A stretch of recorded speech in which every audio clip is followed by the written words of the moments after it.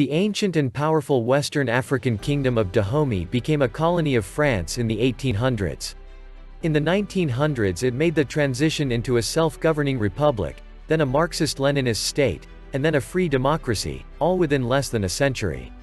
Now called the Republic of Benin, it occupies a strategic political and commercial position on the Gulf of Guinea. Porto Novo is the official capital and seat of the legislature.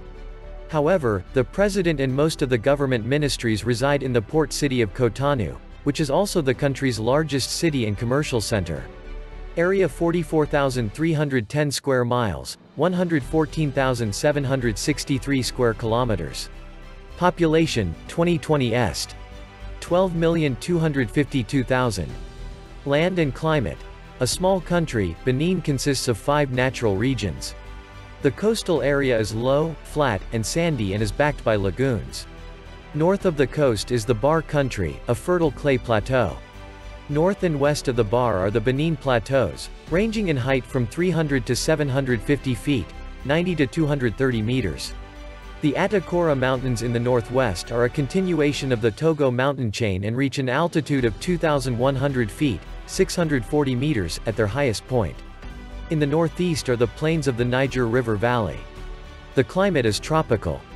Temperatures in the south range from 72 degrees to 93 degrees Fahrenheit, 22 degrees to 34 degrees Celsius. In the drier north they average 80 degrees Fahrenheit, 27 degrees Celsius, but the temperature range varies greatly from day to night. People. Most of Benin's people live in the south. More than 40 ethnic groups live in the country, but the Fon make up about 2/5 of the population. Other large groups include the Adjara, Yoruba, Bariba, Fulani, and Samba peoples. About 2/5 of the people are Christian, about a quarter are Muslim, and another quarter follow traditional religious beliefs. French is the official language, but most people use Fon, Adja, Yoruba, Bariba, Fulani, and other languages in their everyday life and in the elementary schools. Economy. Benin is among the world's poorest countries. About half of Benin's workforce is engaged in agriculture. Corn, maize, cassava, fruits, nuts, beans, and yams are grown on small plots, mostly for consumption by the farmers and their families. Cotton and oil palm fruit are more likely to be grown for sale and export. Livestock is raised for milk and meat, and fishing plays a large part in domestic trade. Factories process foods and cotton and make textiles. Benin also has small petroleum reserves in an offshore oil field. History. Between the 12th or 13th century and the 19th century, 5 kingdoms, Alata, Abami, Ouida, Niki, and Porto Novo, occupied the area that is now Benin. The people who settled in Abami called their nation Dahomey. In the 1600s Dahomey came under attack by Alata and strengthened its defenses. The 30-foot, 9-meter, walls that protected the palace of King Weibaja, Dahomey's first monarch, are still standing. Dahomey gradually consolidated its power and conquered neighboring states. The Dahomey Kingdom, one of the best organized states in Western Africa, was divided into 6 provinces, each ruled by a governor. Its army included a women's corps. The kingdom eventually expanded to the coast, where there were European slave traders. The demand for slaves made it profitable for kingdoms to take captives they could sell. Thus warfare increased throughout the region. Dahomey signed a commercial treaty with France in 1851, but French interest in the area extended beyond trade. When the neighboring kingdom of Porto Novo requested protection from rival powers, the French willingly helped. France also conquered vast inland territories to the north, realizing that control of Dahomey and the nearby kingdoms would link the interior lands with the sea.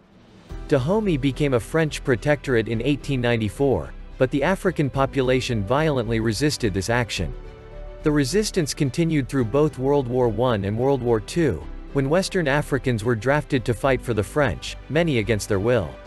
Meanwhile, France had combined all of its Western African colonies into a vast administrative unit called French West Africa. In 1959 Dahomey became an autonomous republic in the French community. It achieved independence on August 1, 1960, but kept the colonial borders that divided its various ethnic groups. This division of the people separated communities that had long lived together, and the government had difficulty building a sense of national unity. As a result, the government became weak and unstable. A group of army officers led by Mathieu Kérékou seized control of Dahomey in 1972, claiming that the government was corrupt and did not meet the people's needs. President Kérékou proclaimed a policy of Marxist-Leninist scientific socialism in 1974.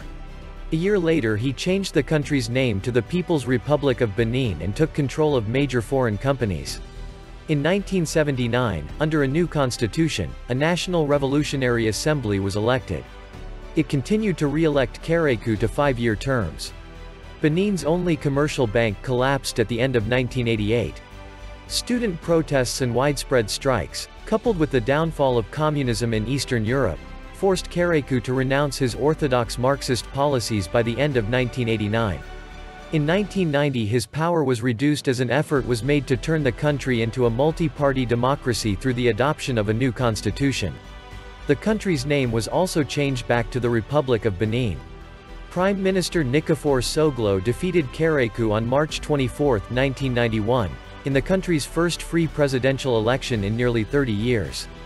In 1996 Kérékou defeated Soglo at the polls to regain power in Benin. With his defeat, Soglo became the first democratically elected leader in sub-Saharan Africa to be ousted from office. Kérékou was re-elected in 2001, but the election was marred by charges of voting irregularities. Kérékou's age made him ineligible to run for another re-election. He retired in 2006, and Thomas Yayi Boni, former chief executive of the West African Development Bank, was elected president.